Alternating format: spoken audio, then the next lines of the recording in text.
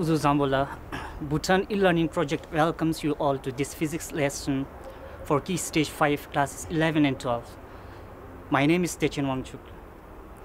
So as always, I love to challenge you by asking some questions. And similarly today, I want to ask you some questions. That is, do you all love to see rainbows in the air? Because it's so beautiful. And do you love to see yourself in the mirror? Of course, many people are quite obsessed looking into the mirror. Though may not be true for all, however, for myself, I always love to look myself into the mirror. And the science behind these examples are the reflection and refraction of light, which we always use in our daily life. So in this lesson, we'll explore something about reflection and refraction of light based on Huygens Principle. One of the common properties of waves is reflection and refraction. So in this session, I will talk a little bit about the reflection and refraction based on Huygens Principle. I am very much confident that you all have some basic ideas about reflection and refraction. However, to remind you once more, in simple, we can define reflection as process of bouncing back of light after striking on certain surface. And refraction is process of changing the direction of light when it passes from one medium to another medium. Now, as I said, we will look at the process of reflection and refraction based on Huygens Principle. And just to recap on Huygens Principle, so Huygens Principle says every particle of the medium is situated on the wavefront and it acts as a new wave source from which fresh waves originate. And second statement is the secondary wavelets will travel in all the directions with the same speed of original wave. And the third statement is the envelope of the secondary wavelets in the forward direction at any instant gives the new wavefront at that instant. So based on this statement, now we will look at the process of reflection and refraction of light. First, let us look at reflection of plane wavefront from plane surface using Huygens Principle. So we have a law of reflection, so we are going to prove that law through Huygens Principle. Now let us look at this. Let us assume this line as a plane mirror. And you can just look at this slide. Two rays are coming together, and when we observe these light rays coming parallel to each other, when A reach at this capital A, B reaches only at point C, which means these two rays are not touching the same plane mirror at the same time. So here now if we draw a perpendicular line which cuts these two rays, then this is our wavefront. Then this red line here indicates the wavefront of two rays. Now as ray from C starts going down, then the ray from point A starts reflecting. So these two rays does not reflect at the same time. As you observed, as ray from point C goes down, then ray from point A started to reflect. So when ray from point A reaches D, then C, the ray coming from C reach at point B. And again, when we draw one perpendicular line, this indicates another wavefront. So we have first wavefront here, that is AC wavefront, that is called incident wavefront. Then this wavefront, which is BD wavefront, is called reflected wavefront. And again, from this wavefront, Huygens says the new waves will originate from this wavefront BD, and this is how the secondary wavelets will travel, or it will reflect from the mirror. Now from here, you can observe that when I draw two perpendicular lines on point A and B, that is called normal. We draw normal in order to indicate angle of incidence and angle of reflection. So the angle between this normal line and this ray is called angle of incidence. If that is I, mathematically, the angle between this wavefront and the mirror should be also I. It is equal to each other. And the angle between the normal and the point B is called angle of reflection. Again, same thing. If this is angle of reflection, the angle between BD and the plane mirror is mathematically equal to angle of reflection R. Now, here we can observe that the length AD is equal to length CB. So I can write CB equal to AD. Now looking at the diagram, we can see that there are two triangles, similar triangles. So we have triangle ACB and triangle ADB. So we can take it here, triangle ACB is equal to triangle ADB. And again, when you look at the picture, we can say that the angle ACB, this angle is 90 degree, and the angle D, that is ADB, is also 90 degree, which means we have two triangles with same angle, and also we have common base of a triangle that is A and B, which means from there we can conclude, if I draw the diagram, it is like this. You can see here we have two similar triangles. We have here A, C, B, and we have triangle A, D, B. These two angles are equal to each other, that is 90 degree and 90 degree. And these two sides are same to each other, which means the opposite angles of two triangles will be equal to each other, which means this angle I and this angle R are equal to each other. So it is angle I is equal to angle R. So this angle is equal to this angle. From here, we are proving the law of reflection, which says that in a reflection, the angle of incidence is always equal to the angle of reflection. Now, let us look at refraction of plane wavefront from plane surface using Huygens principle. So for refraction, minimum we need two medium to have refraction. So in this case, let us take this plane line as the interface of two media. We can assume that upper medium is air and the second medium is glass.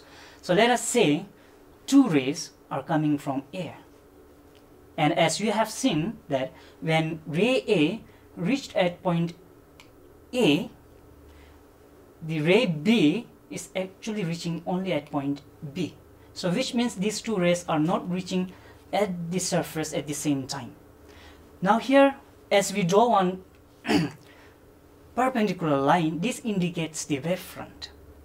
So what happens is, as ray from point A starts to enter into the second medium, the ray from point B continues in the same medium.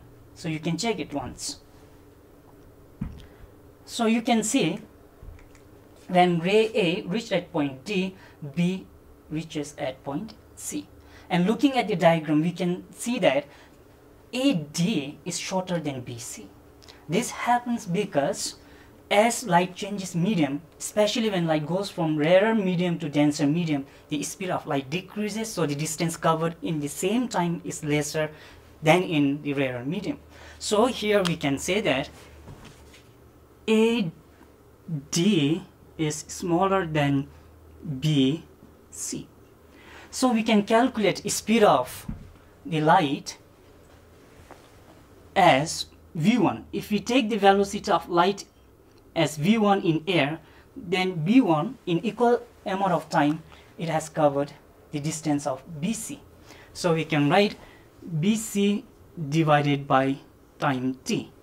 And as light starts to pass from B to C, then light from point A goes from A to D, so that is the distance covered. So speed in second medium, we can write v2 is equal to AD over T.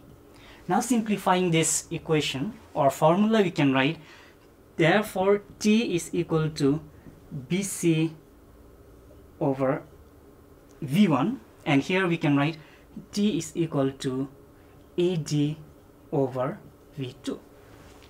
Here we can see that these two equations are equal to each other because we have T and T. So therefore we can write BC over V1 is equal to AD over V2. Consider this as equation 1. Now coming back to the slide again. As we draw one perpendicular line for the point D and C, this is the second wavefront. We call it refracted wavefront. From there, then these two rays will move in that direction, and we can clearly see that refraction has taken place. Actually, as per the properties of light, this ray should pass straight like this, and similarly ray B should also pass straight. However, when it enters into the second medium, there is change in direction. That is what we call refraction of light. Now from this diagram we can see that there are two similar triangles. We have triangle ABC and we have triangle A, D and C. So I have A here, D and C. So if you look at this diagram, you can see that the side AC is common for both the triangle. We have same base here, that is A and C. Now as we complete this diagram to point out angle of incidence and angle of refraction, we can see that the angle between this line and the incident ray is called angle of incidence, and mathematically this should be equal to the angle between the wavefront AB and the side AC. Similarly, the angle between this normal and the refracted ray is angle of refraction. Mathematically, this angle is equal to the angle between the wavefront DC and the side AC. Now from this triangle, I can show it here. This is angle I, then this is angle R. Now mathematically we know if this is angle I, we can use sine function to find angle I. That is, sine I is equal to opposite of the angle to the hypotenuse. So from here, the angle, when we take this angle I, opposite side is BC. So I can write BC divided by AC. And for triangle ADC, when we take angle R, the opposite side is AD. So I can write here sine R is equal to AD over BC. Therefore, as we rearrange this equation, we will get AC is equal to BC, and when we take this sine I to the opposite of the equal sign, it is equal to sine I. Similarly here, we can rearrange the equation. We will get AC is equal to AD over sine R. So from these two equations, again this equation and this equation is equal to each other because we have AC here, we have AC here. Therefore I can write BC over sine I is equal to AD over sine R. Now from here I want to take sine function together and rearrange the equation. Therefore I will get sine I divided by sine R is equal to BC over AD. You can take this one as equation 2. So in place of BC over AD, I can use this equation. From here what we will get is, we will get like this: BC over AD is equal to, as I take this V1 to the other side, it is V1 over V2. So in place of BC and AD, I will now substitute with V1 over V2. So here in place of BC over AD, I want to put this one. So now it becomes sine R I over sine R is equal to V1 over V2. So what is V1? V1 is velocity of light in medium 1. V2 is velocity of light in medium 2. That describes, or that gives you the constant called mu. This is the constant for given pair of medium. Then this is called the refractive index of the medium. Now this is actually called Snell's law. So what is Snell's law? Actually, Snell's law is the ratio of sine of angle of incidence to the sine of angle of refraction, and it is constant for given pair of medium. So mathematically we represent mu is equal to V1 over V2. That describes the refractive index of the medium. So from this value, what actually we can understand is this one will give us the ability of medium to refract the light.